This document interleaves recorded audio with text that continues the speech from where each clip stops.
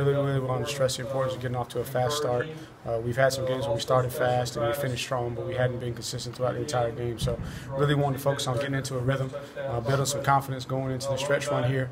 We need to be able to throw and catch, run the football, and kind of dictate the pace. So I thought the guys really bought into the plan of playing fast, making a move sideline to sideline, throwing the ball down the field. Something that we had to improve over the last couple of weeks was connecting on the deep balls. It was good to see those guys throw the ball down the field and guys make plays. So overall, just proud of the performance. Looked like you really